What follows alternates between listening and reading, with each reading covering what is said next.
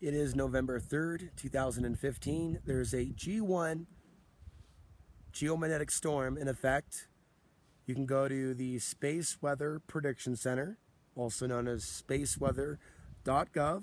Also check out spaceweather.com.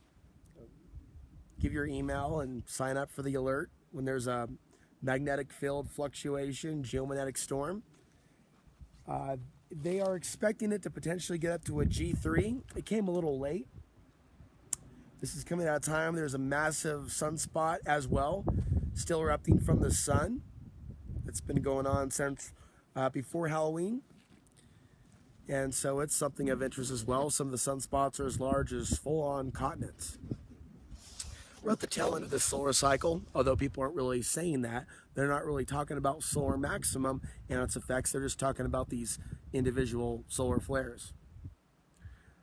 The White House has put out a press release that they have a plan to deal with the catastrophic grid down situation. It's hardcore centralization, by the way, of power, media, industry. It's like, and of course, there are some people that are concerned that maybe they would fake a solar flare or something like that to take over society. But it doesn't take away from the fact that the possibility of it actually happening does exist. And so there's governments around the world that want to prepare for this, that want to have the upper hand. Also, got to remember, when a solar flare hits, it could affect one part of the planet more than the other side of the planet. Unless, of course, you think that we live on a flat Earth. Then, of course, yes, everything would be the same.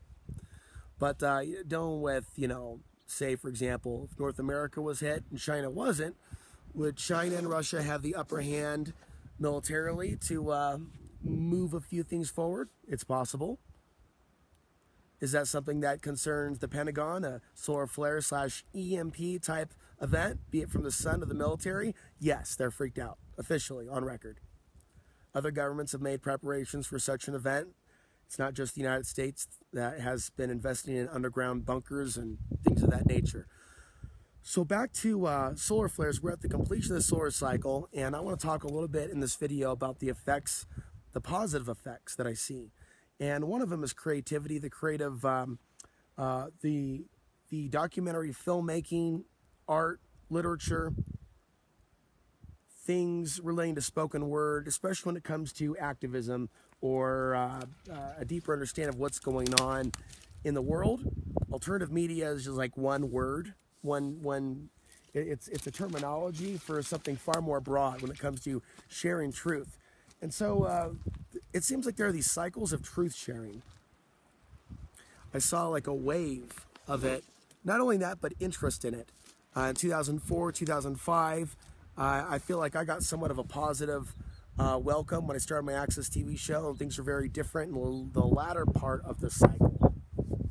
So there was a period in time where I've seen mankind and womankind much more receptive. And so I think we could be going back into that kind of a time here as we complete this cycle and we go into next year. Doesn't mean that there aren't other major events taking place on the planet. I'm just merely speaking to people being more receptive to knowledge and truth and teachings.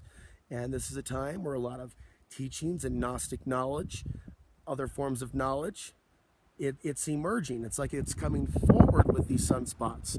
Now, on the topic of large sunspots, super large sunspots, I think a lot about brain growth and the idea of humans having a super brain. And some people talk about having headaches when we have these geomagnetic storms, and that could be caused by brain growth or stimulation within the brain. In the brain, we have concentration of magnetite, and that's what allows birds and pigeons to navigate.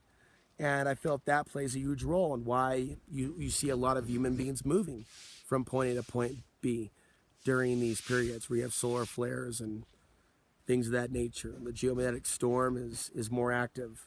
Not to mention more earthquakes. I also noticed that the wind is moving a lot faster. I've noticed this in Portland. I've noticed this here in Colorado. Here in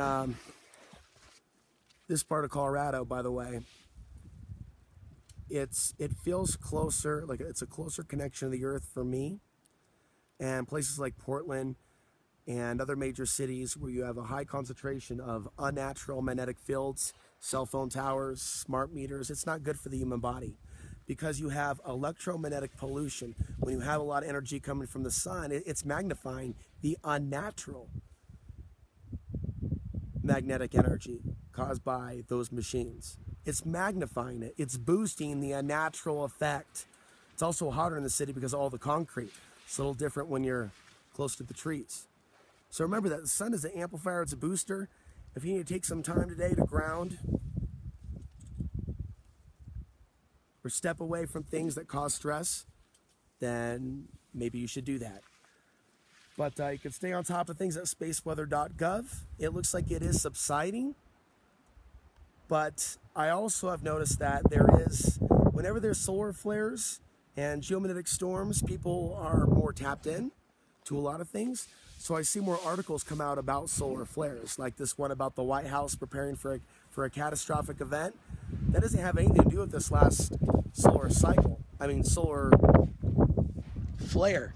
It's just that the news is coming out on solar flares during a period where we had a large solar flare and a geomagnetic storm. In other words, people are thinking about the sun. It enters their consciousness. They don't know why things about the sun and news about the sun is entering their consciousness, but it enters their consciousness when the sun is more active, even if they don't know that the sun is more active. I'm Alex Ansari, signing off for November 3rd, 2015.